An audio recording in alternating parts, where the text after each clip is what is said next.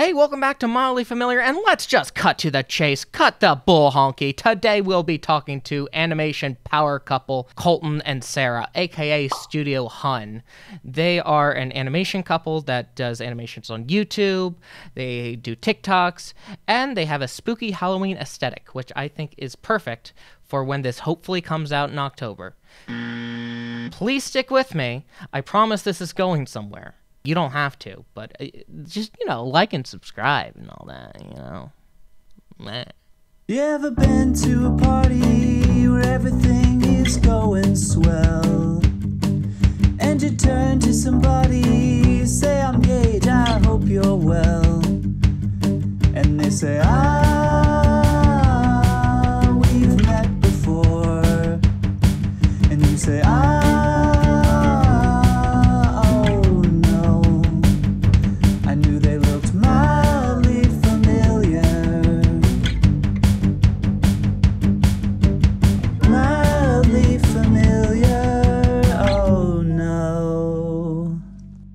Back in action, everybody.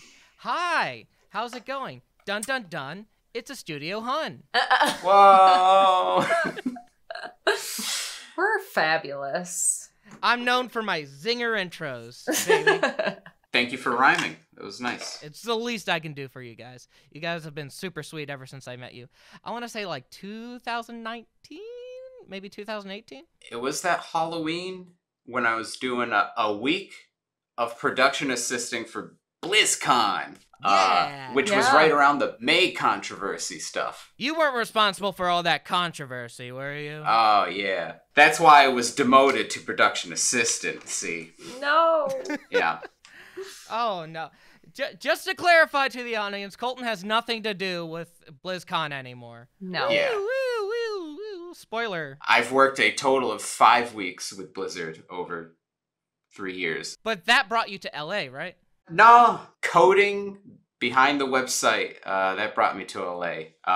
Good old Fee-Fi Folios, because programming has work and art had less work for, freshly out of college people. Well, you guys weren't freshly out of college. Wait a second. Wait a darn minute. Well, not in 2019, but we were there in 2014. Yeah. We've been there for a bit. Mm-hmm. That's right. You guys used to live here, didn't you? Mm-hmm. Yes. I'm so sorry. I'm such a bad interviewer. This is embarrassing. This is embarrassing. Jimmy, put up the embarrassing sign and have a big old arrow pointing to me. Embarrassed. Gage. Embarrassed. Yeah. You know how LA is. Like, if you don't live next to somebody, you don't see them a lot. No. Yeah, that's sort of the isolating thing about LA is that everyone's here, but they're all so focused on their own projects or their own troubles that sometimes we miss a couple of people that we might get along with. Yeah. Or not get along with. That's the thing. Did we get along with Gage? Find out at the end. No. Stick till the end to find out. No, we met at a Halloween party because I remember you were dressed as Willem Dafoe's character, or was it Robert Pattinson's character from The Lighthouse? Well, Sarah was a siren, and so I was going as somebody that the siren would lure in, just like a general boater, sailor, lighthouse keeper, and then the movie The Lighthouse came out, and so you and some other people were like, "Oh, the Lighthouse movie, the Robert Pattinson." I was like, "Yeah, that's what I am." Mm-hmm. Which that works. Yeah, no, it worked great. Yeah, that actually happens in the movie. Oh yeah. But yeah, no, he gets lured by a siren. At that party, I went over to you because I was like, "Hey, you are the freaking the Blue Morpho from Venture Bros, right?" That's right. Yeah. And you were like, "Somebody with taste." Somebody with taste. Yeah. I specifically remember dressing that up for work because we did Halloween costumes at work. And no one knew it because I'm not an animation job at work. So people are like, I've never heard of the Venture Brothers. Ugh. But then I went to this animation ass party, and every third person was like, "Oh yeah, you're the Blue Morpho, obviously, yeah." Aw. Who doesn't Good. know the Blue Morpho from Venture Brothers? Good. But Yeah. you were one of the first, and I was like, I will get along with this person just dandy. Yeah. Yeah. But you guys aren't in LA anymore, correct? Where are you guys right now? New York. Yes. Yep. We are leaving it there. And we are. No. I wasn't being like, okay, what's your address? What's your zip code? Gage doxing Agnew. Yep. I'll just say Gage upstate. I mean, people see my Instagram and I usually tag where we live, but like upstate New York. If people really want to know, I have my Instagram, I have my TikToks, and Yep. I have the precise location. Oh, you just no. have to go there. Here are some written instructions. Sarah, no! Dox herself.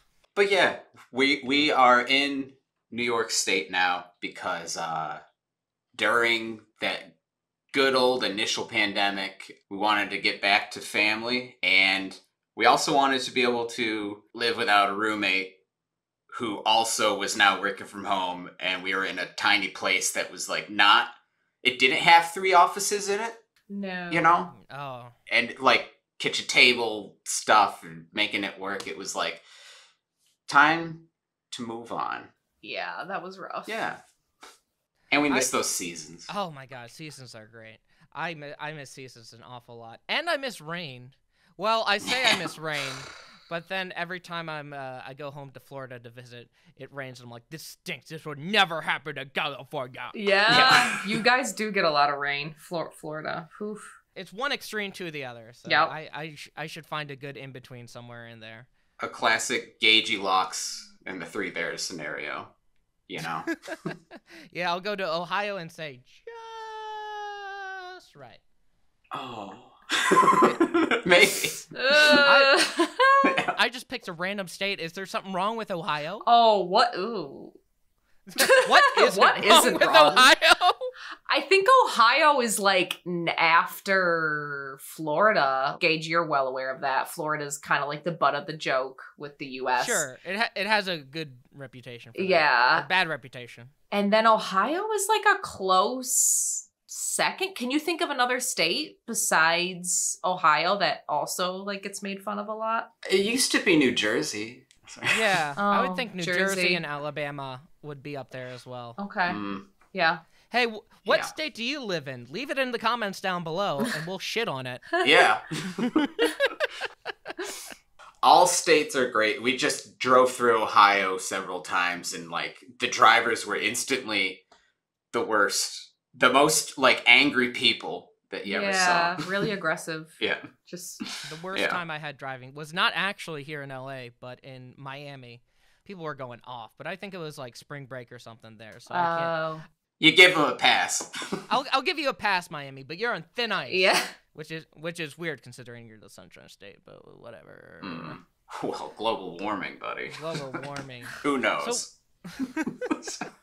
What are you guys doing nowadays? Because I've seen your YouTube stuff, and you've done a lot of small cartoons, such as Motorcat and Dunkachino. The epic Dunkachino and Friday Night Funkin' crossover. Dunkachino. Beep-bop, beep-bo. Dunkachino. Beep-a, beep-a, beep-a, beep-a, beep-a, beep-bo. Someone had to do it, all right? Look, if it wasn't me, it was going to be some other schmuck, some other Yes. guy, and they wouldn't have done it as well. Yeah. It's true. Yeah, that's what animation is about. It's about stepping up to the plate when somebody hasn't yet stepped up to the plate yet, you know? I say that all the time for artists. I was like, hey, if you don't like something that someone's putting out, just do it yourself and do it better and make the stuff you want to see. Yeah. Absolutely. I don't know why I wanted to see that. But sorry. What? Anyway. What? Dunkachino or Yeah. Friday Night Funkin'? I think I was in a mood. I was hoping for views. How long of a mood were you in where you're like, this whole animation process? Because it looks great. I think it looks Thank you. gorgeous. I think concept to execution was like 2 weeks. So, and that's while working. So it like wasn't that bad, you know? Oh, okay. But it worked out on Twitter because Senor Palo got a hold of it on the retweet action. Nice. On YouTube, it's just sitting at like a cool 600. And so I was like, That's fine. It's out there. Maybe once they're doing like a full Friday Night Funkin' game, so maybe they'll pick up. Maybe you'll get a second wave. Who knows? Yeah, it will. I know it. It will. Absolutely will. But what are you guys up to nowadays? So Studio Hun is our collective name. So that's basically the name we came up with. The origins of that are essentially, we call each other Hun a lot, and it became a joke with our friends. And they kind of started referring to us as the Huns, like, oh, did you invite the Huns to the picnic? Or, oh, did you, like, you know, it just kind of became this joke. So that's where Studio Hun came from. That is kind of our collective name for when we do projects together, which has been on a small hiatus because of just with work. Colten has a great job now, and I've been kind of pursuing my own endeavors. So as far as what we're working on, it's been mainly personal stuff. I have one project in mind. It's a bigger thing that I want to have come out next Halloween, and that will be a Studio Hun thing. I'm very excited about it. Yeah. But as far as us together, it's so far just been the Etsy shop, which I also want to update and add more things to that. I'm sorry, do you have a URL for that or something? Etsy.com. Etsy.com, yep. /Studio Hun, all one word. Jimmy, put that on the screen. There we go. Look at that. Oh, that's beautiful. Jimmy, thank you. Thank you. From what I hear, Colten's working as a compositor, which is a job in art. A lead compositor? Oh, excuse me, sir. Excuse me. We fight for those titles. Sorry, go on. I interrupted you. No, you're fine. I'm just laying the groundwork for you guys. I'm just saying, yeah, you're a compositor who is also a lead. And Sarah is working on like TikTok and YouTube. And I've been enjoying your YouTube and TikTok, by the way, Sarah. Oh, thank you. Thank you very much. Colten, you're compositing. I'm enjoying less because I haven't seen much of it yet. But yeah. I assume it's fantastic. How's that going, bud? It's going good. I mean, shoot, you can see non-lead compositing work on the Aquadunk side pieces. They are on YouTube. They are free to watch for everybody. Happy time. Where are your dancing shoes? The last one came off back at exit 19 with the rest of that leg. If I had nerve endings, my body would be a roadmap of pain. Well, it's been a while, my friend.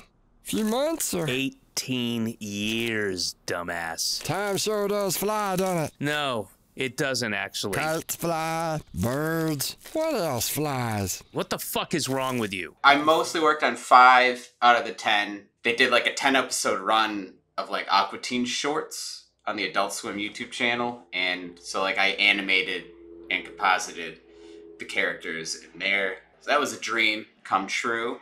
I worked on Saturday Morning All-Star Hits, which is colloquially named Smash. And that's on Netflix. That's got a lot of fun people. That SNL guy, is it Kyle Mooney? He's got the curly hair? Yeah, that's Kyle Mooney. Yeah, Kyle Mooney. The only curl-haired SNL member, by the way. Very strange. We need more representation, I guess. Exactly. Yeah.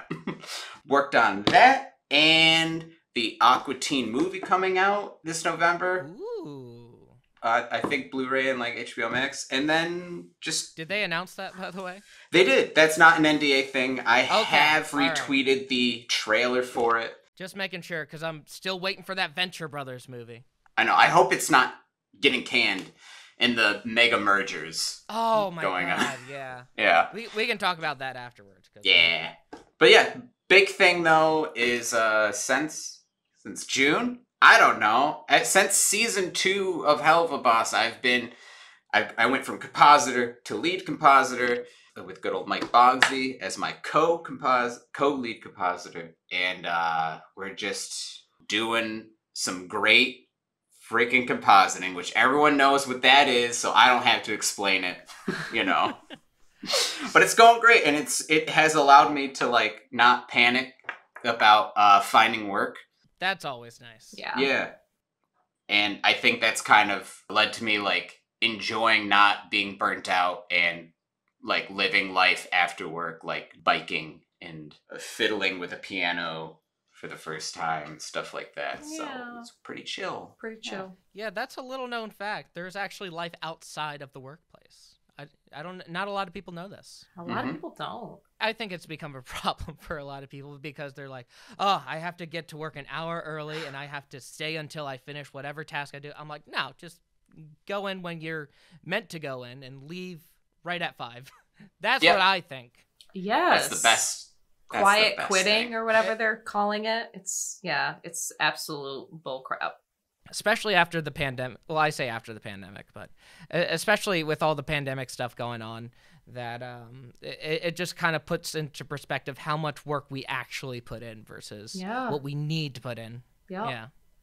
But your lead compositing is on the first episode of Hell of a Boss, which I assume is out. Well, I say first episode of season 2, right? Yeah, which is maybe my favorite episode yet. That was pretty exciting. I was like, awesome. I love this one, and I've got, like, the little leadership role going on. So really good. Really check it out. Yeah. I haven't checked it out yet because, you know, I'm a bad friend. But it's also really nice when you work on a project that's not your own, but also something that you're really passionate about. Because what a lot of people don't know is, like, sometimes you get stuck in a job just because it pays. Mm-hmm. When you genuinely enjoy the material, it makes it that much easier. Mm-hmm. Yes. Mm-hmm. That's so true. And then there's also, like, other side of the coin to that too, where it's like, whenever I have been in a creative job, there's been times where I'm like, I'm just creative all the time, because most of us, we have our jobs and then we have our side hustles or our passion projects that we're working on. And so we're just constantly being creative. While that is, like, starts as great, I think you just burn out quicker. Sometimes I envy people that have non-creative jobs that are just making coffees or very mindless 9 to 5 clock in, clock out, and then they get to be creative. I feel like they burn out less, but I know it's always the grass is greener situation, because I know if I had one of those jobs, then I would be like, I just want a creative job. So it's yeah. Yeah, and I'm sure there's, like, baristas or fast food workers that are like, man, if I could just be at a creative job, I would be creative all the time. Yep. Talking about baristas, though, like, future side hustle of Sarah and I, like, a dream project would be to, like, do a little, like, late night coffee shop. Yes. If that's ever possible, that would be the way to go. There are spooky themes involved. I will not say any names because these ideas don't give it away, are hon. gold. Don't give it away. No. The baristas will be dead people, dare I say. Yes. All right, we got to start Hiring the over, hon. dead. He knows. You can't take me out because if you kill me, I'll just come back as a ghost barista. We'll have to hire you, son of a bitch. All right. That's the genius of it. Yes. Yeah. Oh, yeah. But yeah, no, you guys seem like you have a lot of side hustles in mind. Because I know Sarah's doing TikTok, and Colten, you mentioned you're doing piano. It seems like there's so many creative avenues you can go down. Which one are you focusing on right now?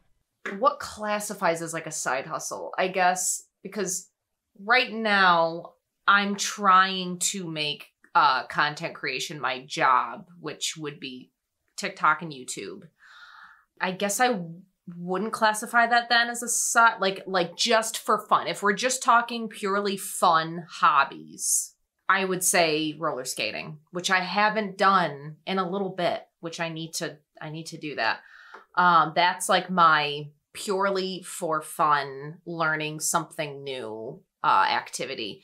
As far as, like, creative, like, hopefully for money, it would be TikTok and YouTube. And it's been going good. You know, there's of course, like anything, there's like lulls and there's like creative humps. And both platforms are so different, but which is nice though at the same time. Like if every platform would just stop trying to be TikTok, then they would realize that what they have is actually great, because I love the long format of YouTube. I know they're trying to do the YouTube shorts, which no one wants, but whatever.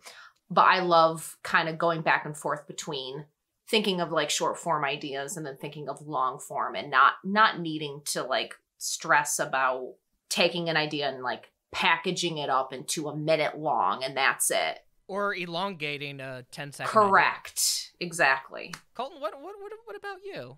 What you been up to? So it's been nice just working. It's not really 9 to 5. It's 9 to whatever I feel like. I'd say piano.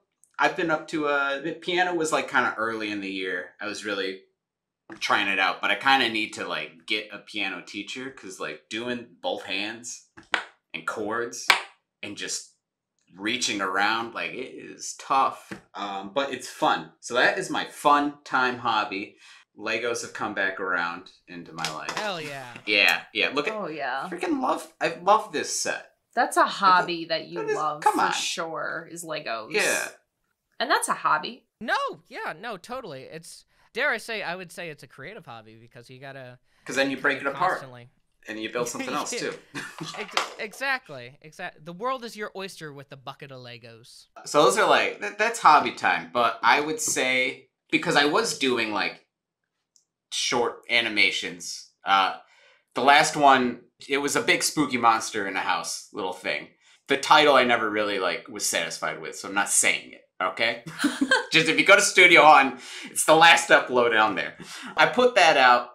It was like in January or February, and like no one really like saw it, and that's fine. It's okay to make things just for yourself, but I was trying to make things for people to see.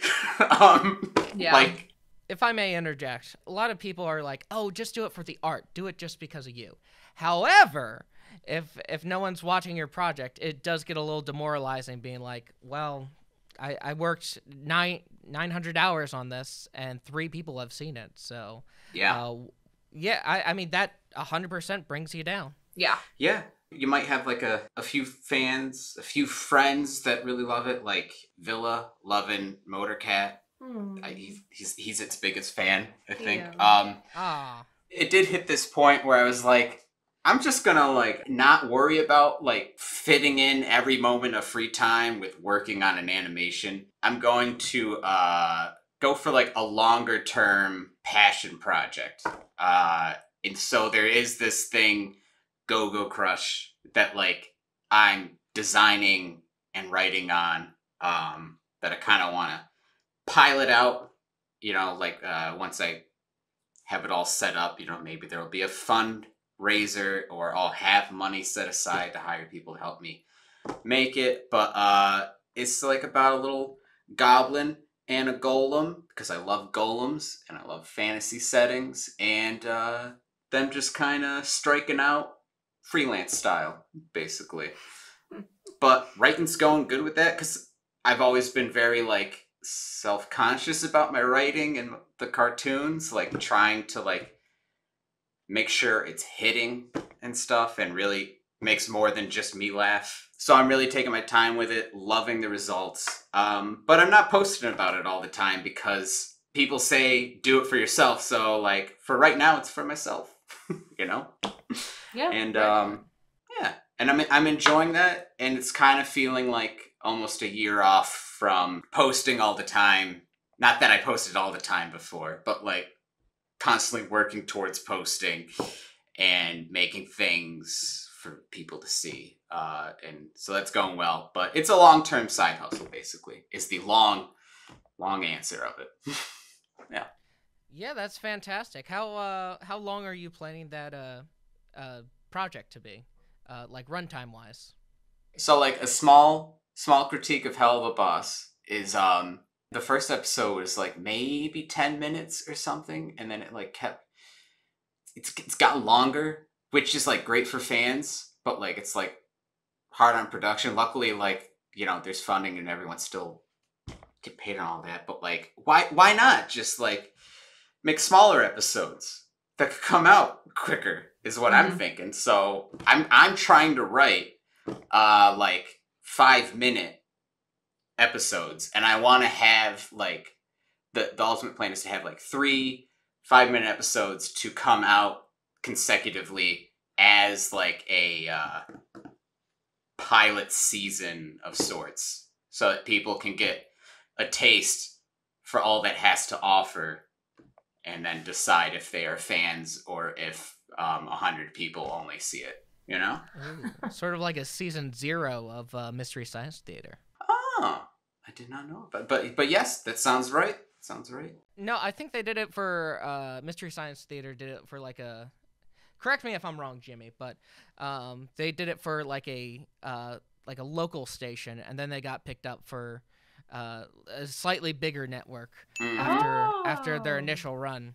Oh, I love them. Yeah, there's a lot of like little internet comedy shows that became big network. Like Workaholics, I think, was one of them or something.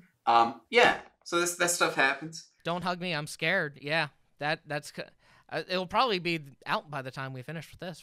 That's cool. Yeah. But yeah, so I'm going for like smaller bites, and it's been fun with the writing. Just like you end up with like 10 pages, and it's just like, all right, let's get that out of there. It's too long. And it gets better each time. Fantastic. And I also did want to ask about Halloween, because Halloween is coming up. And I wanted to ask what you guys' Halloween plans are. Either on a creative level or a personal level. I'll let you guys interpret it. The first thing that is like Halloween themed is we're gonna head on over to the Disney Oogie Boogie Bash. Yeah, we're doing a little LA trip to see some family. That will be October 2nd that we're there. Well, it used to be an annual tradition for me and my dear friend Cameron, but since COVID, that kind of put the, that kind of screwed that up. But pumped the brakes on that. Yeah, pumped the brakes. But we're doing it this year. I wouldn't classify myself as a Disney adult, but I do enjoy Disney during Halloween. And I told Colton, I said, you don't have to go. You have an out. You can say no. It will not make me sad, because Colton is even less so a Disney fan than I am. So, but he's going. He's going. We're both going.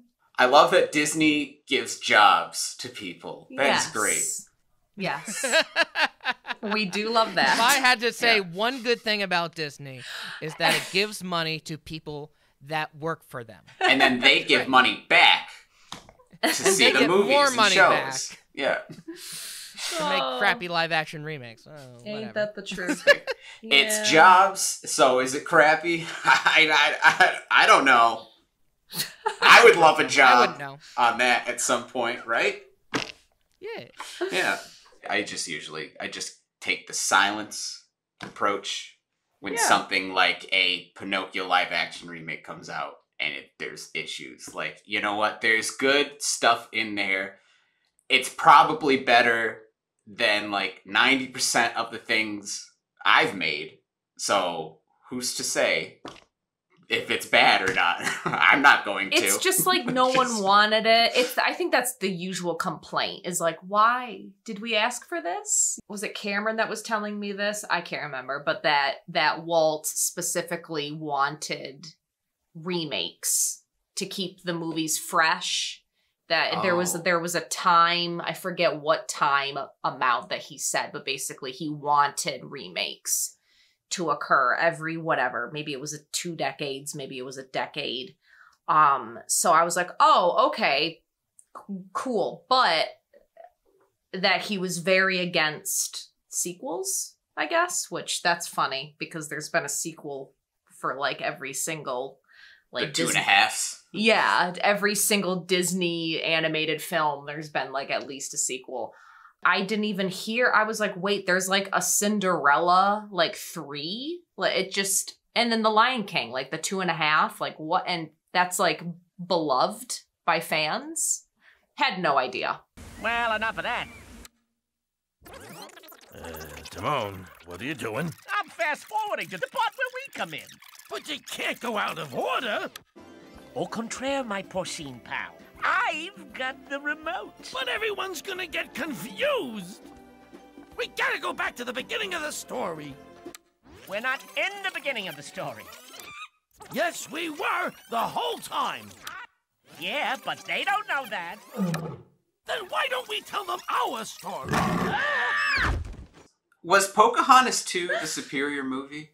No, no. Oh my God, that movie was terrible. The fact that her and John are like irrelevant after the first movie. It's like her and this other dude. And John is like, oh, okay. Like he just takes the back seat to this other random colonizer guy. That just threw me I was like, what is happening? Anyway, we went down a little rabbit hole. We went down a... I have an ask for Jimmy, all right, if this is okay. I've kind of worked the joke into something that works. It was a realization with Pinocchio.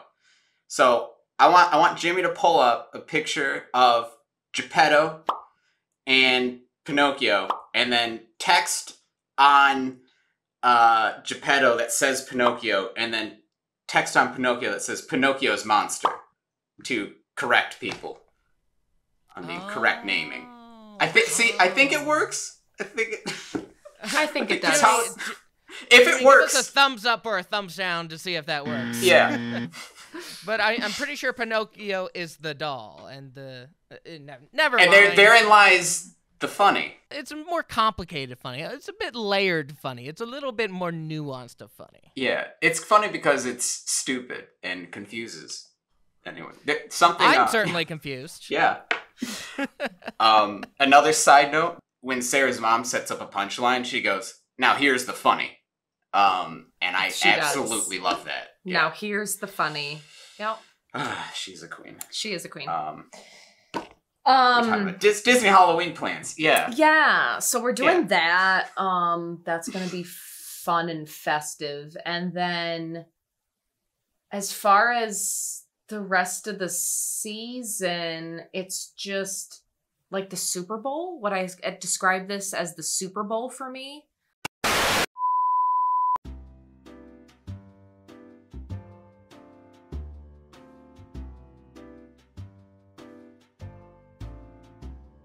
Sarah's camera decided to get too hot to handle. Too hot to handle. She's with Colten. She's with Colten now. It couldn't handle looking at her. It was like...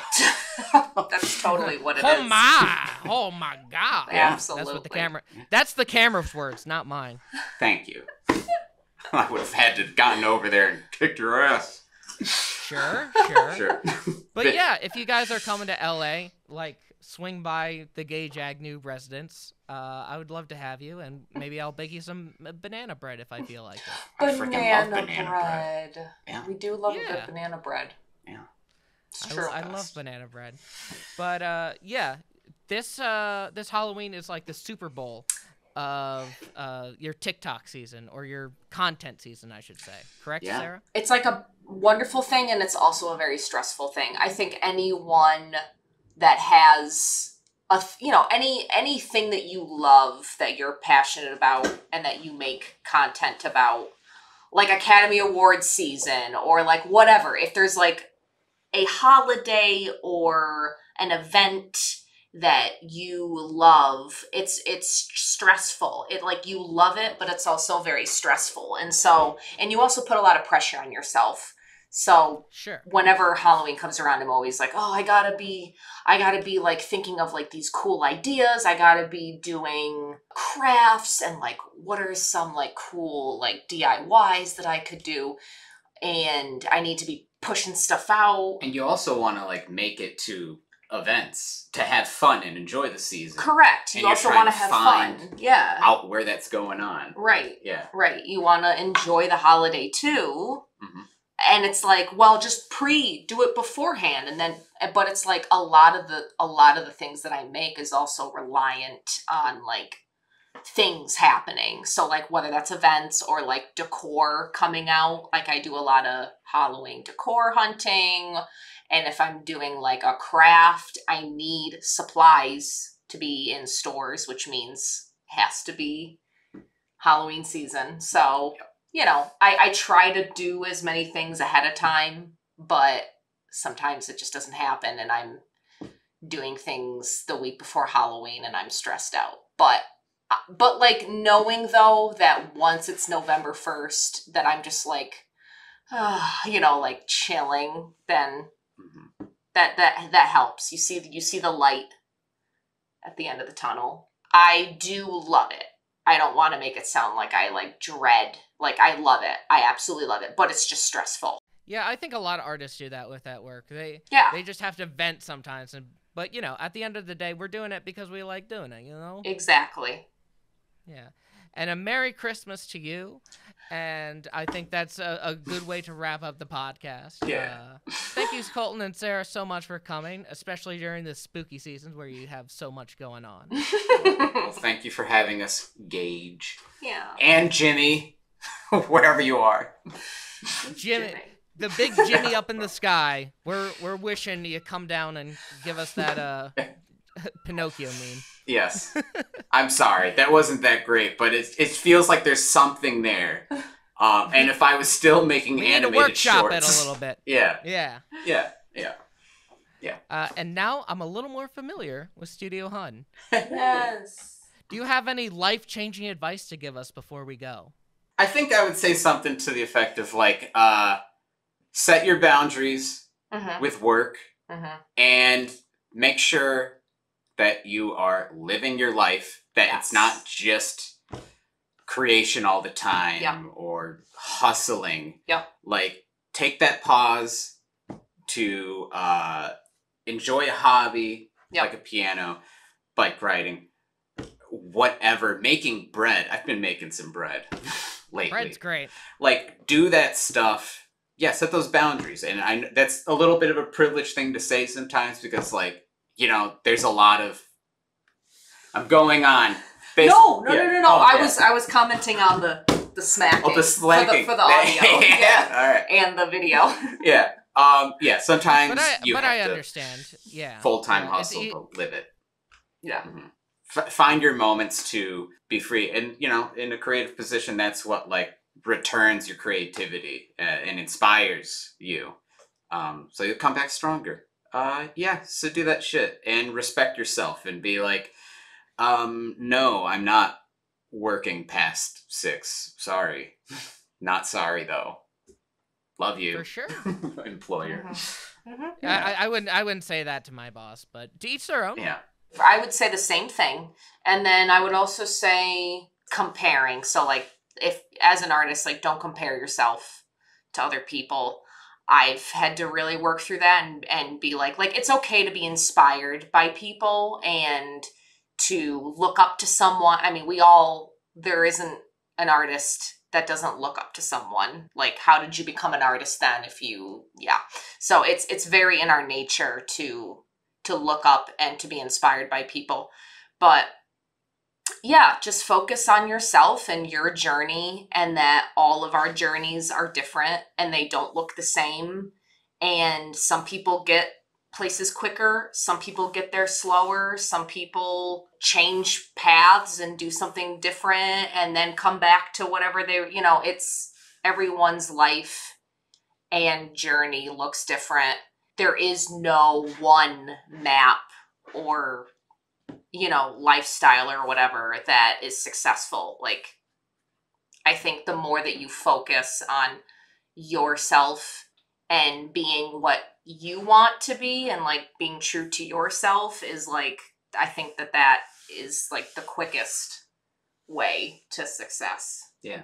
Also, in the age of social media, it's hard not to compare. It is. It is. Because sometimes there's numbers attached to that. Of course, and it's a daily thing. It's every day. It's almost like having an addiction where you have to work on it every day. Because there's days where that's all I do and that's all I think about, and then there's days where I'm like, fine. No, I don't need to compare. So it's definitely a daily struggle that you have to work on for sure. For sure. Especially when your job is like so tied to social media and such. But yeah, I think that's a great place to end it. The lesson I got from you guys is to tie everything into social media and don't take any time for yourself. That's Correct. what I've learned. Indeed. Keep on the grind. Okay? Don't quiet quit. Don't quiet quit. Yeah. Don't do it. Work yourself to your bones! Yeah. What's life without working? Just a bunch of bones, that's what I say. Hey, that's a Halloween reference. It is. Yeah, I forget that part. Wow. Yeah. Okay, we can end it. Yeah. Thank you so much for watching, and thank you to Sarah and Colten for stopping by and having a laugh. If you enjoyed this video, make sure to like, comment, and subscribe. It really helps out the channel, and I appreciate you guys sticking till the very end. I had a lovely time with these guests, and more's to come with mildly familiar and Gage your interests. So stick around, and I'll see you next time. By next time, I mean like the next video, or maybe like a past video. I don't know how YouTube works.